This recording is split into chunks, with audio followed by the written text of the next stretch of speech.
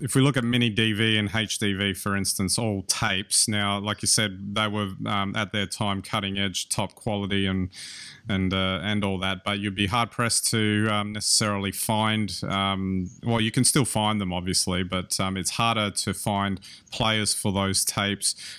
And you wouldn't be actually recording. That's right. You wouldn't be recording new footage on that medium these days.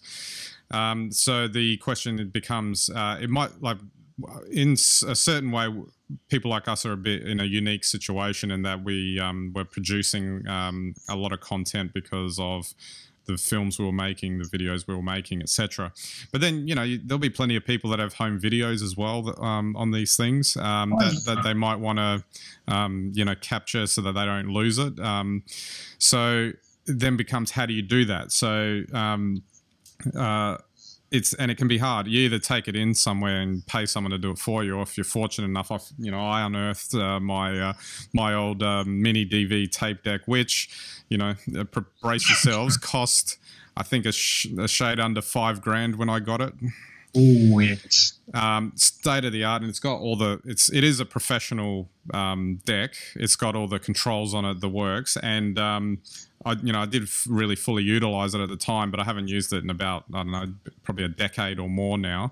And what I would probably do is use that to just do a whole bunch of batch capturing of whatever tapes I haven't used, and then once I've done that, I don't know, maybe I can sell it on eBay or something just to see if I can get $5 for it or whatnot.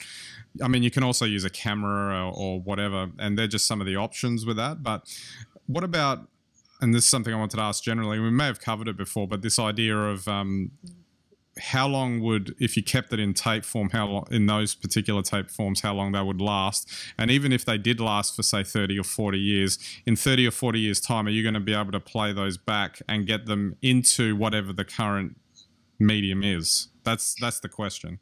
Well, I think the answer to the question is, tape's dead, and even if you can play those tapes back, the real question is how long for? And this is the tricky thing. I think we mentioned it sometime this year that they made the last VCR player.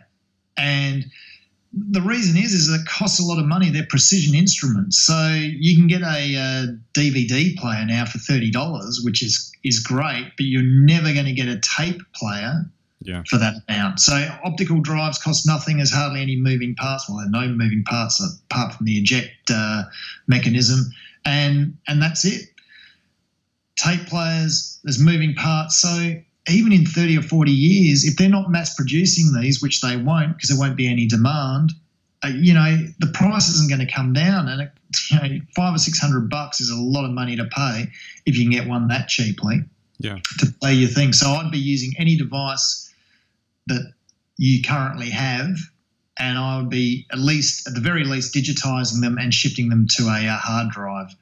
And even then, I mean, all you do then is shift the problem from tape to hard drive, but at least if it's already digitized and in a file format, well, at least you got some options then. You can either, have a couple of backups on hard drive so that it doesn't fail, or you use the cloud then. It's a bit more malleable in how you use it.